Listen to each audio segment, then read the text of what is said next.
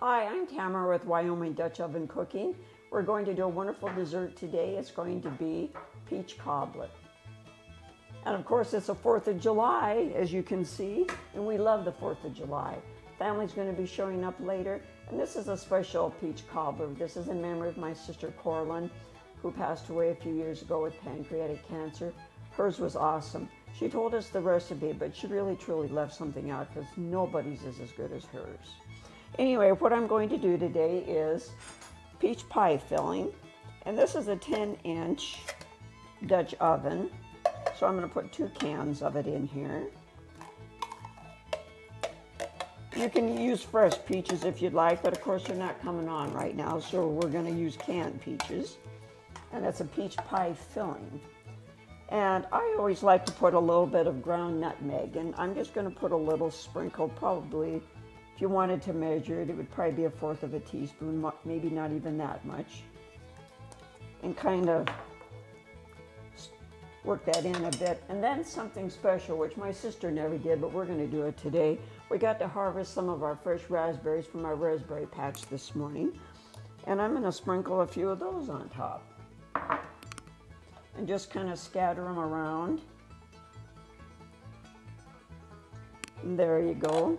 Now for the topping, this is like a rich biscuit recipe that she had that's got flour and milk and sugar and butter, of course, and toasted pecans and almond flavoring.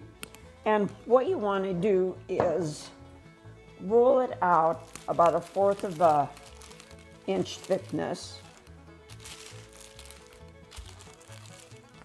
Of course, I'm going to have more biscuits.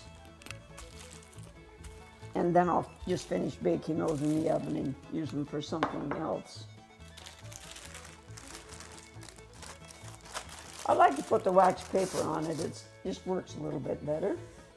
And then you take your little cutter here.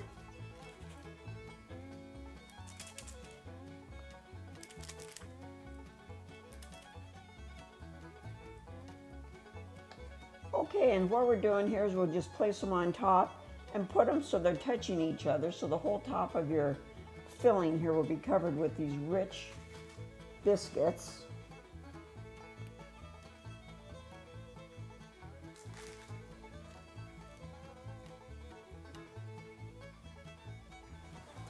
Of course, and we're going to put more heat on top to bake these and brown them and less on the bottom. And today what we're going to do, instead of using wood coals, we're going to use briquettes. These are some that I made up earlier that we're going to put on here.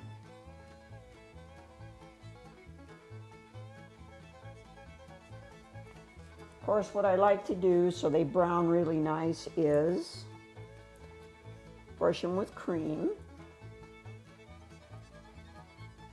with a pastry brush here. Oh my. This is going to be beautiful. And because of the 4th of July, what you could also do if you wanted to is you could sprinkle some blueberries on here. And then you kind of got the red and the blue theme going on. Everybody's doing fun desserts and fun things for the 4th. There we go. Now we're all ready to take this outside and put it over our coals. And this will probably bake about 45 minutes, but we'll be checking it and making sure it's browning nice, getting ready for the family when they get up here this evening. All right, we'll see you outside. Just remember to subscribe, hit the like button, and a comment. We'd love some feedback, and we hope you enjoyed this with us today. Thank you. Okay, here we are outside. Of course, the wind has come up, about 35, 40 mile an hour winds. So I'll talk real loud so you can hear me. What we have is 8 on the bottom, and then I'm going to put 16 on top, and then we're going to bake this for about 40 minutes, and we'll check it in about 30.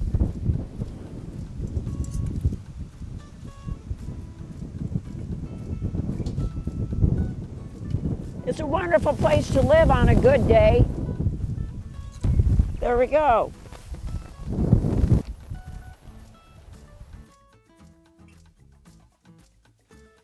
Okay, we finally got our wonderful dessert done. We were dealing with some pretty strong wind, rain, but it didn't hail on us today, thank goodness.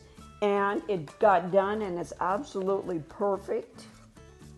The biscuits got nice and brown.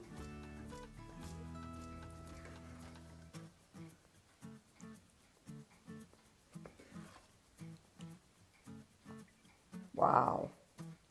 Of course, we're going to have vanilla ice cream on it later. That's our favorite. Perfect.